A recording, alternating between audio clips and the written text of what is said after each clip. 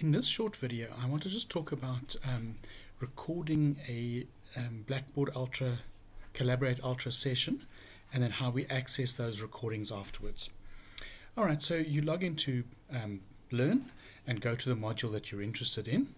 And if you scroll down here on the left hand side, you get to Blackboard Collaborate Ultra.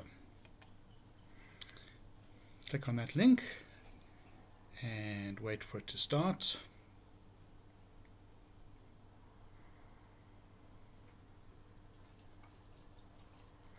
And here you've got your sessions page. All right.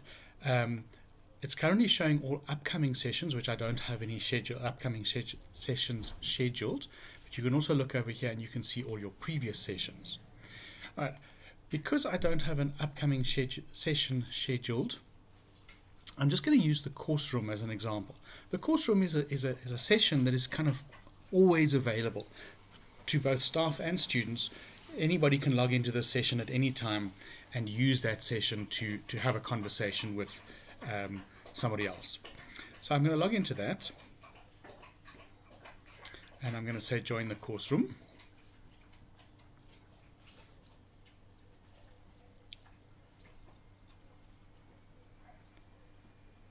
And unfortunately it takes a little bit of time to start up.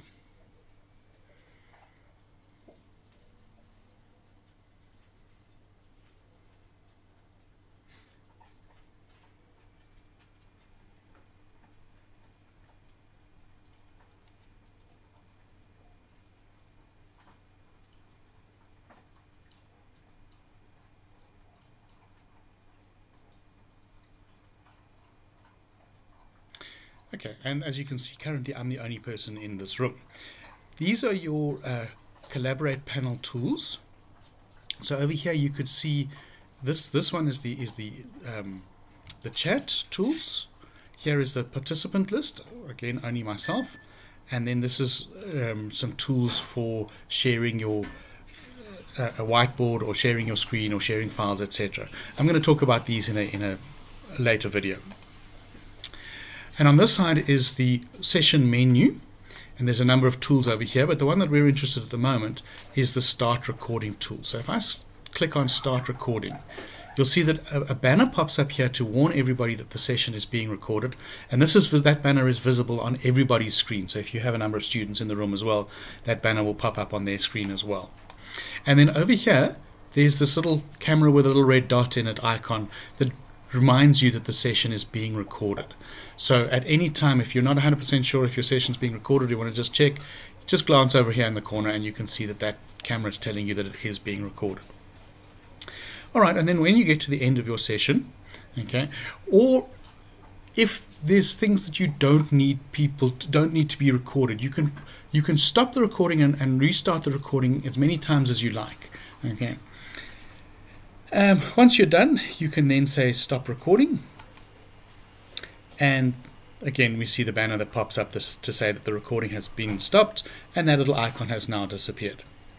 Alright, and then you can continue with your session or not, and once you're done, you can then come down to the bottom here of the menu and say leave session, and it always asks you how's your audio and your video settings, and you can answer how you feel. So I'm going to say good, submit and exit. Alright, and then the session is finished, so we can close the browser window and come back here to this sessions page of Collaborate Ultra. Now,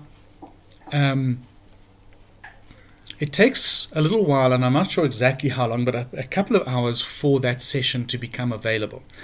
But if you go here to this menu, you can see at the moment we're looking at the sessions, but then there's another option here to look at the recordings.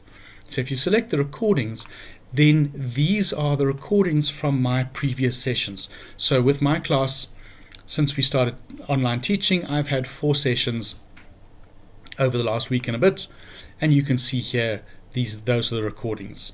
And for each recording there is an options menu here, and you can watch the recording within Blackboard, or you can download it as an MP4 file video file that you can then, for example, upload to Moodle. If you have students that are in a class that are, some students are on Learn and some students are on Moodle, and you use the Learn Collaborate Ultra as your online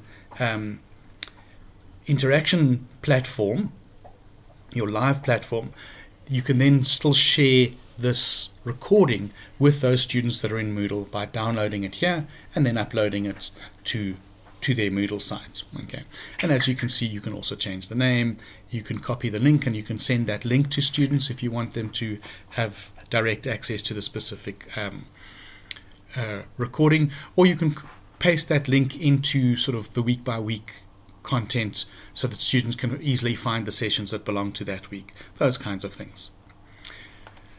And that's then recording your sessions and accessing the recordings. Thanks for watching.